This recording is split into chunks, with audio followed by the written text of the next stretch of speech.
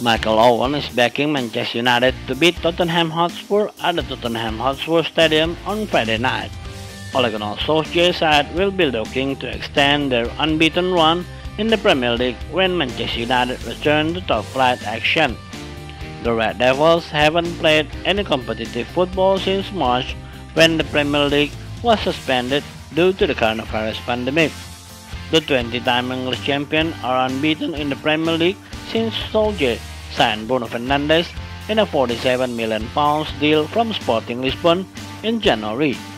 Manchester United have moved to within 3 points of 4th place Chelsea FC in the race to secure spot in the next season Champions League competition. Spurs are just 4 points adrift of Manchester United, and Jose Mourinho's side can bolster the Champions League ambition with a win against the Red Devils.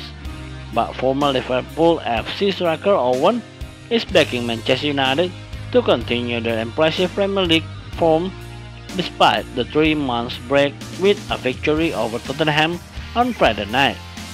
Spurs drew with Burnley last time out and find themselves in 8th place, 4 points adrift of 5th place United and 7 behind Chelsea in 4th.